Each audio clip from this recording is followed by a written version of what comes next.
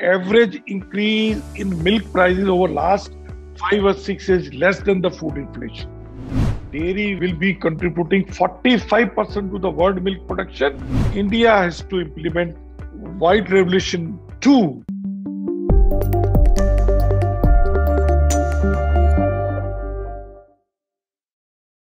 Hi everyone, welcome to another episode of TOI Business Bytes.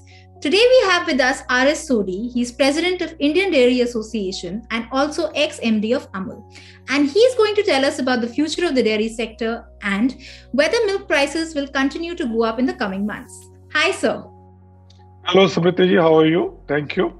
Thank you, sir, for being on this chat show. And my first question to you is that why are milk prices going up? My wife may also not be happy with the price of dairy products going up, especially during last 1.5 years where the milk and dairy products prices have increased around 14 to 15%. And right. It's correct also. So from consumer perspective, when you talk, this price increase, or you call it inflation, food inflation, you talk it महंगाई, is correct. Right. But you see, in any agriculture produce, there are two perspectives. One is what we have been talking. Second is from producer point of view, farmer's point of view. This increase in price is from his perspective is increase in farmer's income. Right. And if you see last 15 months is a 14-15%, much more than the inflation.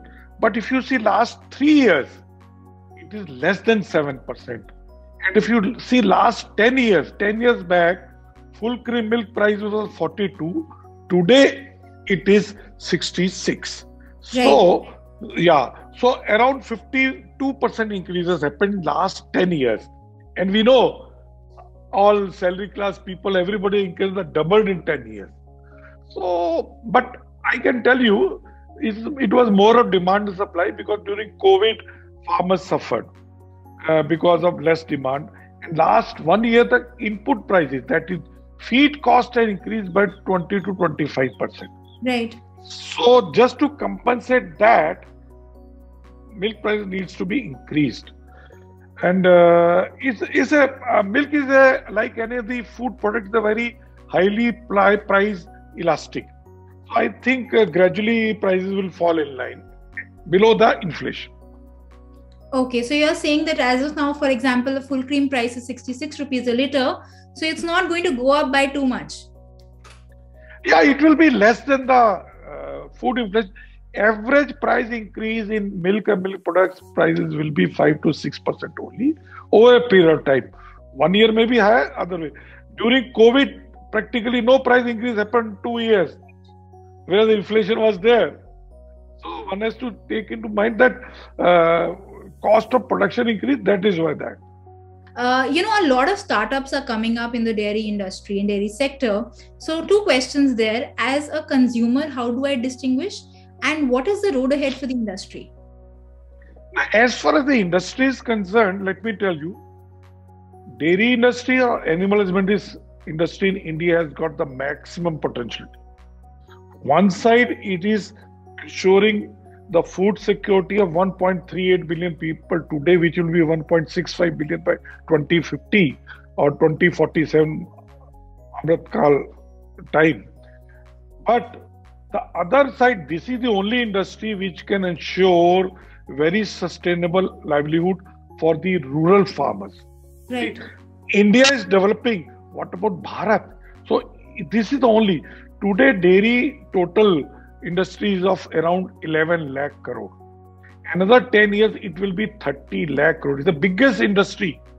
And around 90 million families are dependent on dairy industry.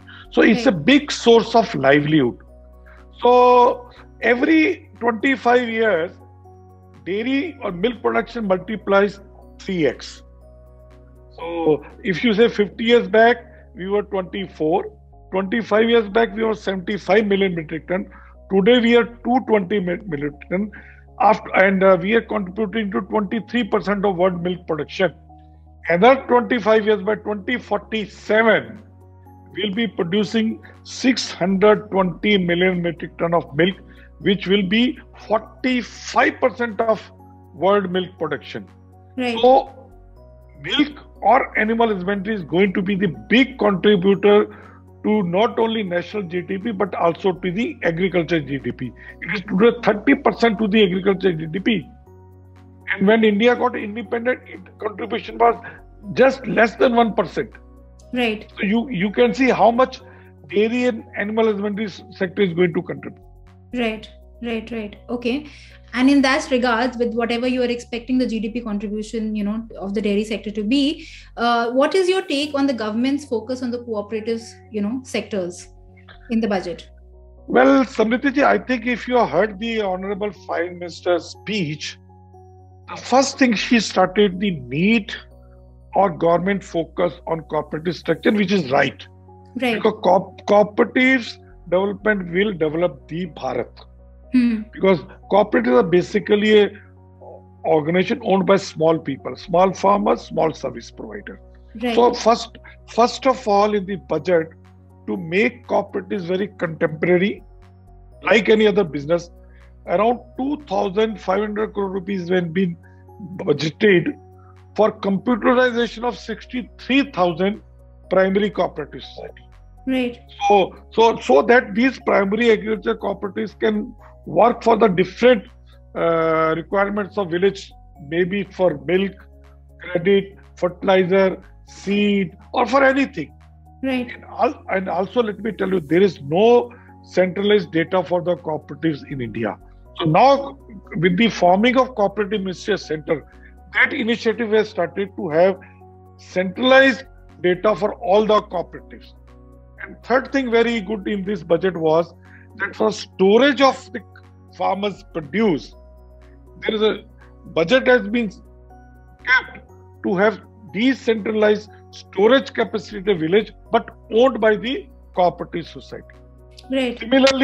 Similar to compete with the corporate sector, to new cooperatives, 15% corporate tax has been. Otherwise, they are paying 30%.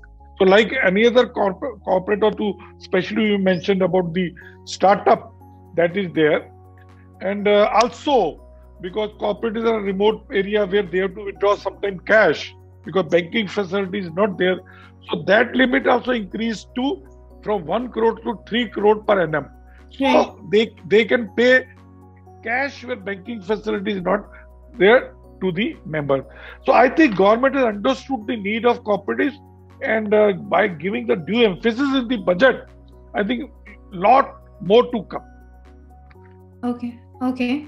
Now, my one final question to you is that the world acknowledges India's milk revolution, and as the government is saying, we are in the Amrit Kal.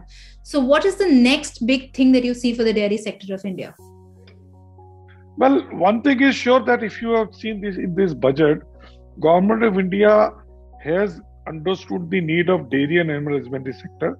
So budget for dairy and animal husbandry sector has increased by the 50%. If you see the budget from 3,002, budget has been increased to around 4,300. So one is that. Second is, what I feel is, what India needs is not subsidies in dairy. So this time if you see budget, subsidies have reduced, the investment of infrastructure, agriculture infrastructure has increased tremendously. Yes. So that is the very good thing. And what we expect is that in future, what India needs is White Revolution 2 investment. And that is not in one budget, that spread over 20-25 years. See, 1,000 rupees investment in White Revolution 1 has made India world largest producer, which is today 11 crore rupees. No subsidy.